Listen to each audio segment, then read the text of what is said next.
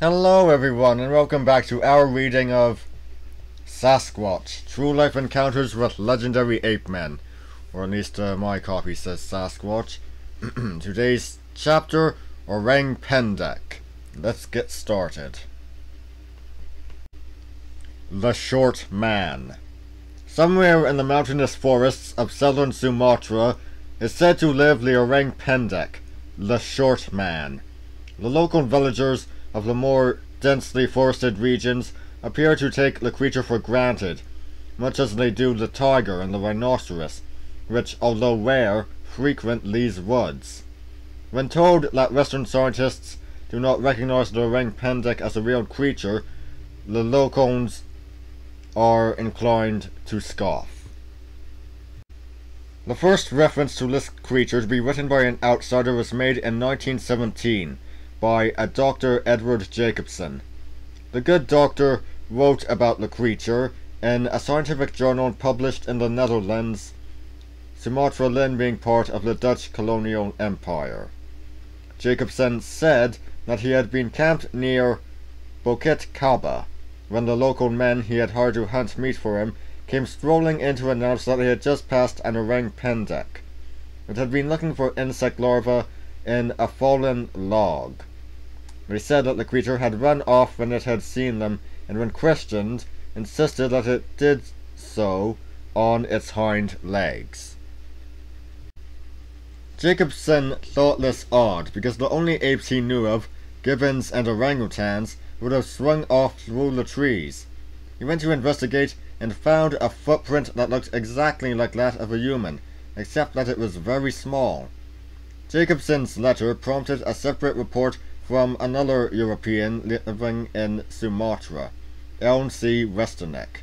Westernek reported that a friend of his had been leading a gang of workmen into the forest near Lobek Salasic to cut timber when they came across what he described as a large creature, low on its feet, which ran like a man, and was about to cross the path. It was very hairy and was not an orangutan. Its face was not like an ordinary man's. It silently and gravely gave the men a disagreeable stare and ran calmly away. The workmen ran faster in the opposite direction. Also joining in the correspondence was a Mr.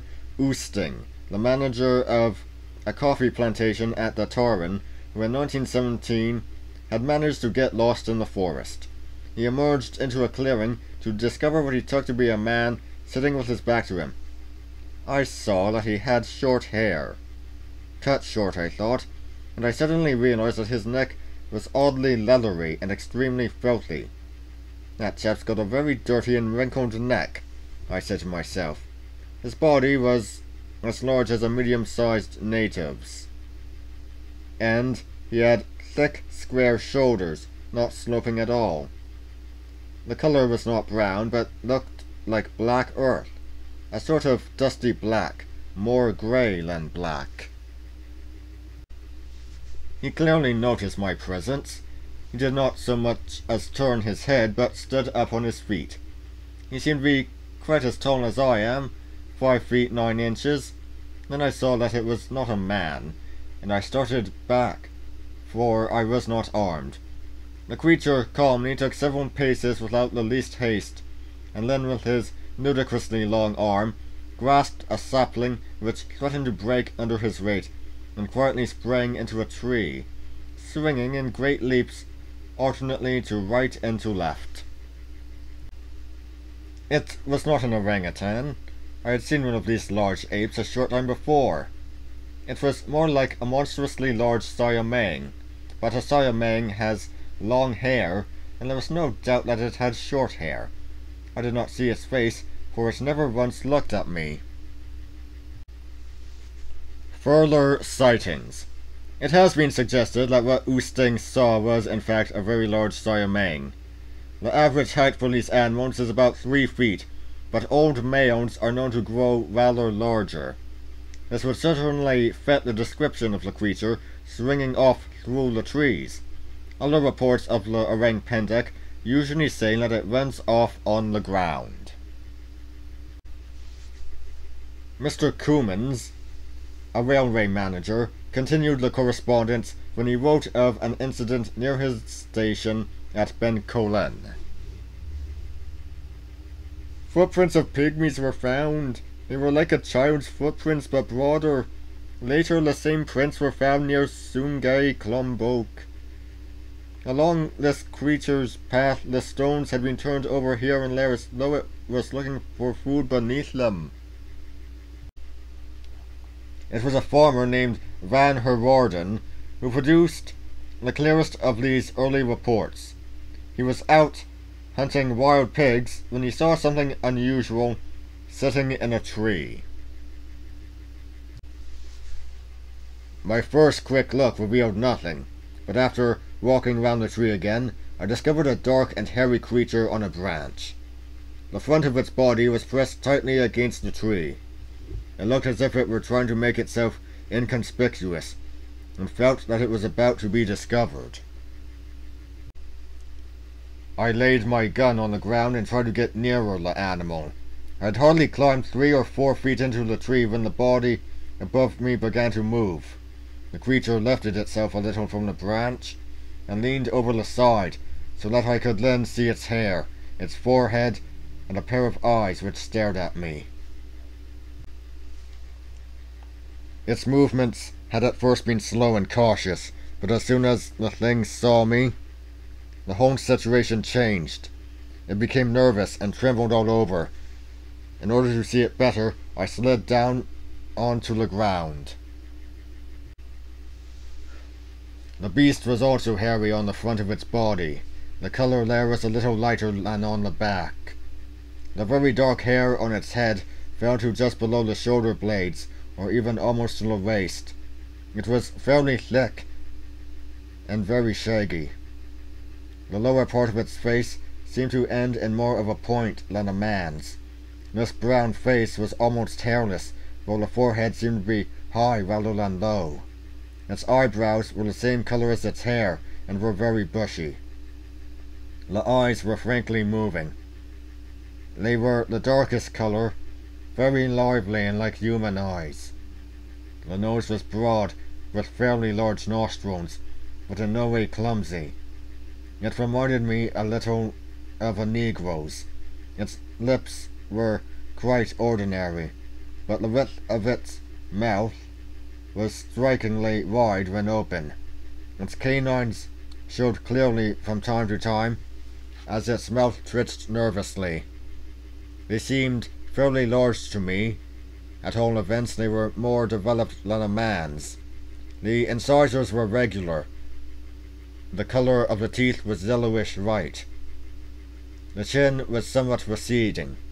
For a moment, I was able to see its right ear, which was exactly like a little human ear. Its hands were slightly hairy on the back. Had it been standing, its arms would have reached a little above its knees. They were long, but its legs seemed to me rather short. I did not see its feet, but I did see some toes, which were shaped in a very normal manner. This specimen was of the female sex, and about 5 feet in height. There was nothing repulsive or ugly about the face, nor was it at all ape-like. Although the quick nervous movements of its eyes and mouth were very like those of a monkey in distress, I began to talk in a calm and friendly way to the beast, as if I were soothing a frightened dog or horse, but it did not make much difference. When I raised my gun, I heard a plaintive hoo hoo, which was at once answered by similar calls from the forest nearby. I laid my gun on the ground and climbed into the tree again. The beast ran very fast along a branch, then dropped 10 feet to the ground. By the time I reached my gun, it was 30 yards away and running fast, giving a sort of whistle. Many people may think me childish if I say that when I saw its flying hair in the sights, I did not pull the trigger. I suddenly felt that I was going to commit murder. Crushing disappointment. In 1932, native hunters presented what they said was the body of a young orang pendek to the Sumatran newspaper, the Delhi Courant, in return for the reward that the newspaper had offered for the proof of the creature's existence. The newspaper gleefully printed the story of the mystery animal's arrival, its appearance, its condition, and the fact that it was being sent to Dr. Dammerman of the Zoological Museum at Buitenzorg for study. When the report came back, it was a crushing disappointment. The supposed orang pendek juvenile was simply a hoax. A fully grown langur monkey had been shot, then had its fur trimmed to match the usual description of an orang pendek's hair. The nose had been stretched with a piece of wood, the teeth fired to shape, and the cheekbones carefully fractured to alter their shape. All of this had a most unfortunate effect. The Dutch colonial authorities lost all interest in this supposed rare member of Sumatra's fauna, and the whole thing became something of a joke. Anyone who mentioned this subject was treated as a fool and subjected to ridicule, rather as if they had declared that they had seen Father Christmas passing by in his flying sleigh. In 1941, the island was invaded by the Japanese, then liberated in 1945, and finally returned to Dutch rule before, in 1947, joining the newly independent state of Indonesia. The whole subject of the strange, human-like ape in the southern forests got forgotten, except by the local people, who claimed to have come across it frequently. Then, in July 1989, a British reporter named Deborah Martyr went to Sumatra to produce some travel features. While there, she went up to the Mount Kerinci area of the dense, largely unexplored rainforest to seek out animals to photograph. Her guide, a man named Jamrudin, was asked where they had to travel to see the different animals. He began by explaining where to see tigers, and where they would travel to see rhinoceros and other creatures. Then, quite casually, he pointed to the area of land east of Mount Tuju, and remarked that if they had more time, they could go there to see orang pendek. But that there was not really time, and in any case, the creatures were rare and very shy. A type of gibbon? At the time, Martyr did not know about the earlier reports, and thought that Jamrudin was using a local name for a type of gibbon. Gradually, she realized that he and others who said that they had met the orang pendek were referring to something very different from the gibbons or orangutans with which she was familiar. Back in London, Martyr researched the term and discovered the orang pendek was a cryptid ape, supposed to be rather human-like, but that there was no hard evidence to support its existence. Realizing that the local villagers she had spoken to considered the creature to be very real indeed, and not at all unusual, Martyr went straight back to search for the orang pendek. She has been on the trail of the elusive animal ever since, visiting Sumatra when she can take time off from her work to do so. What is known of this cryptid is largely due to her work. In 1999, Debbie Martyr was rewarded for her persistence by a sighting of what she described as a bipedal half-ape, half-gibbon-looking orang pendek. In 2003, two new researchers, Adam Davies and Andrew Sanderson, found hairs and made a cast of a footprint. These were sent to Cambridge University for study. Examination of the footprint cast revealed that it came from an ape that had features of both the human and chimpanzee foot, but that the cast matched no known primate. The hairs were studied by the Australian specialist Dr. Hans Brunner. He concluded that they were from a primate, but he could not assign them to any known species. Then, in 2005, the National Geographic Society set up a project in the Mount Tennessee region, based on the use of camera traps. These are cameras that are operated when something moves within their field of vision. To date, however, nothing definitive has been photographed. It seems that the orang pendek was formerly widely distributed over the rainforest-covered hills of southern Sumatra. The island covers almost 200,000 square miles, and even today there are large stretches of virgin forest. However, the growth of the oil and timber industries has meant that there is an increasingly complex network of roads through the interior. Also, men are now hunting for sport or food, so they are pushing into many areas that were previously utterly remote. The orang pendek does not seem to welcome such an intrusion by human outsiders, and is now reported from an increasingly smaller area. By the 1990s, reported encounters were coming only from an area between Benko and Mount Karanissi. This is a stretch of untouched rainforest many hundreds of square miles in extent. It is big, but nowhere near as large as the area of forest that is no longer untouched. The orang pendek is said by those who have seen it to look like a short human, hence its name, though with some clear differences. For a start, it has a light covering of dark fur that is thicker on the limbs than on the body. The top of the head carries a mane of much longer hair that grows down the back at least as far as the shoulder blades and perhaps to the waist. Its forehead is high and its ears are like those of a human, while the body is stocky and muscular, with a prominent pot belly.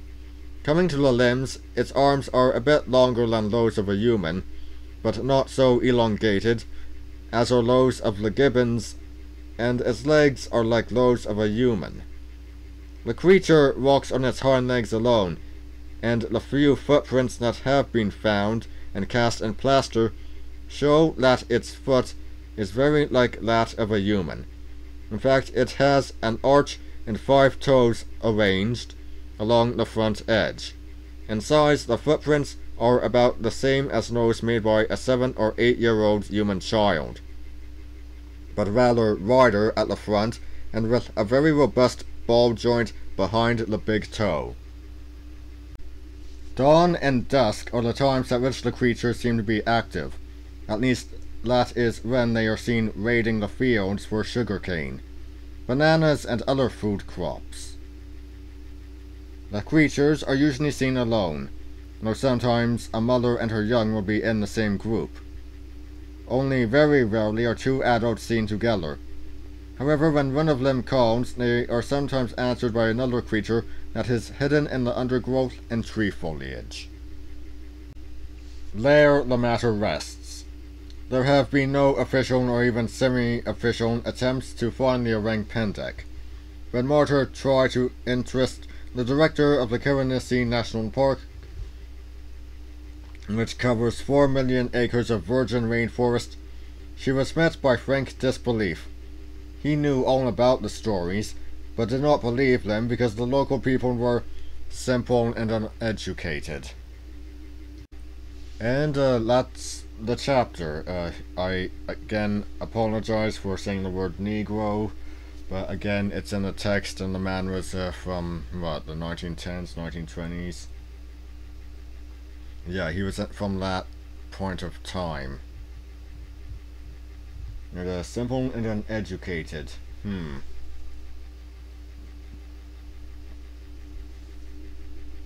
I wonder how many people ended up eating those words when it was proven the gorilla actually existed. Anyway, that's all for today. I'll see you all next time. See ya!